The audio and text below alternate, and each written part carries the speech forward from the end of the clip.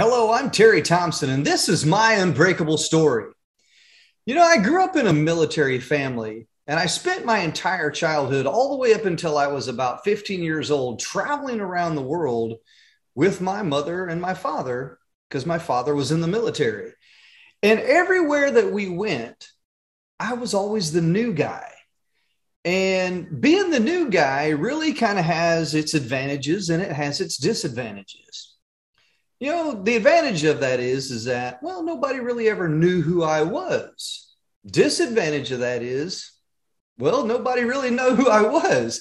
So it's kind of a double-edged sword there with being the new guy everywhere that I went. I always had, to kind of step into a new situation, being that new guy, not really knowing what to expect. Who are the people? What are the teachers going to be like? Who will be my new friends? I never really knew. It was always new. It was always new. It was a new environment, a new opportunity, new cultures, new ways of doing things. And although I experienced that throughout, at least the first 15 years of my life when I was traveling around with my mother and my father, it wasn't easy. I had some hardships. I was like, man, I had those moments where I had to really struggle past a lot of different things. I had to struggle past having the courage and the confidence to meet new friends, to make new friends. I had to build resilient skills. I had to build a strong mindset because even though traveling around the world was exciting and it was fun, it was never fun to say goodbye to all of the friends that I had made. And just as much fun as it is to say hello, it was really bad to always say goodbye. And there's a lot of friendships that I made over the years that I was really sad to see some of them go.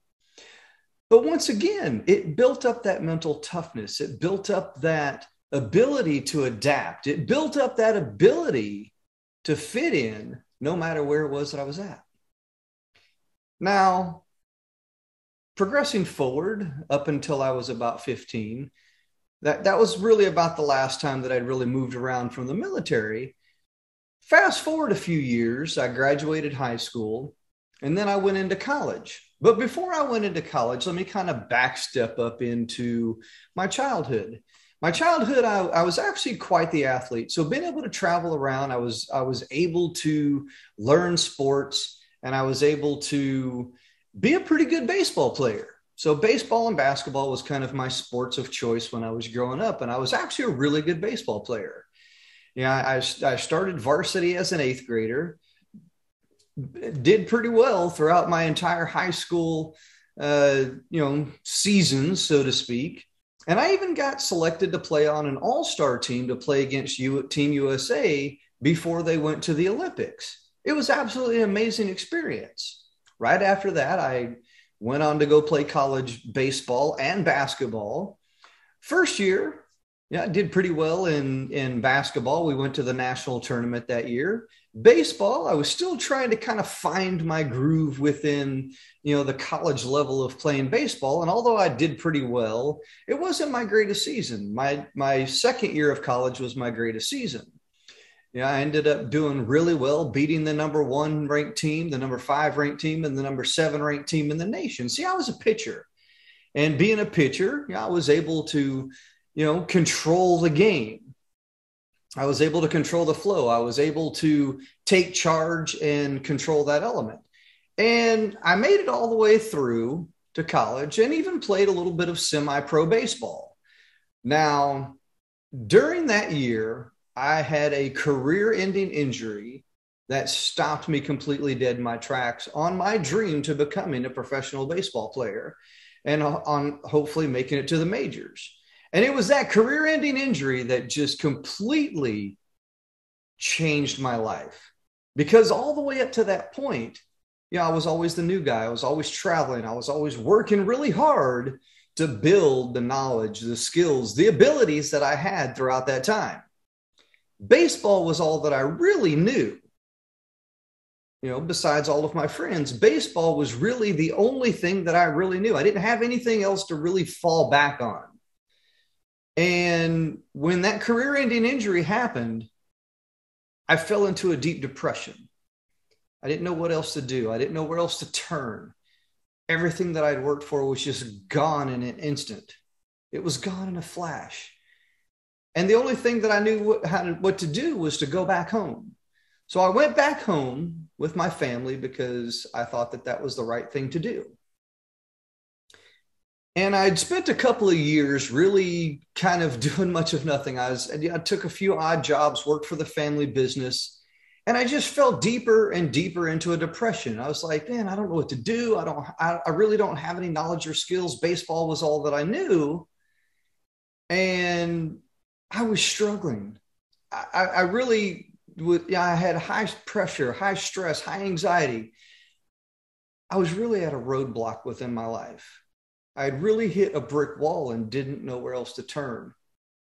And at that moment in time, my stepfather, my mother's third husband at the time, was dying of cancer. And I didn't want to be around that. I didn't want to be a part of that. He really kind of pushed a lot of people away as well too. But that just put me further and deeper into a depression. I was like, man, I'm struggling here. I don't know what else to do. I don't know where else to turn to. So I went out to go stay with my real dad. During that time, just before that time, my stepfather passed away because of cancer. And then I spent a few months just kind of working odd jobs, didn't really know what to do. And I was like, I'm going nowhere. I'm doing nothing with my life. I don't have any knowledge. I don't have any skills. I'm resilient. I'm mentally tough, but I really just didn't work on building any life skills. And I made a choice to kind of fall back to the only thing that I knew, which was the military. Having conversation with my dad, I decided to join the military. And he told me that that was the best decision that I ever made within my life. So I joined the military because that's all that I knew. Flash forward, I served in the military for 24 years. And during that 24 years, I was able to build knowledge. I was able to build skills. I was able to develop leadership skills, communication skills. I was able to build some technical skills during my service within the military. Now, I won't go through my entire military career. That was 24 years, but I had several deployments. I was able to lead thousands of soldiers during that time to personal and professional success. And I'm truly blessed and truly thankful for that. I'm still in contact with a lot of the soldiers that I led during the course of that 24 years. And I'm truly thankful, truly blessed to see them progress within their career, and glad that I had a little part in that. And when I got ready to retire from the military, I really, once again, I hit another brick wall. I wasn't progressing. I wasn't moving forward within rank. I had hit almost the highest rank that I could possibly achieve, and I just couldn't make it that one step higher. I had some physical limitations that was really getting in my way. I had some mental issues. I had some physical issues, combat related, non-combat related. I had some different things that was really messing with me that ultimately led to me being now 100% disabled. And when I got ready to retire, I was sitting here looking at like, man, I've got all this knowledge. I got all these skills. I got this leadership ability, communication ability. What is next? Because once again, baseball was all that I knew when I was younger, and a little bit of the military. And then I served in the military for 24 years, and the military was all that I knew. So now here I am only really knowing two things within my life. Now, when I was getting ready to retire, I had submitted, over 100 resumes, and every single one of them come back as nothing, zero, nothing. You're not what we're looking for. You're underqualified. You're overqualified. All these different roadblocks, once again, causing me to be kind of depressed, causing me to rethink things. It's like, man, am I good enough? Do I really have the knowledge and skills?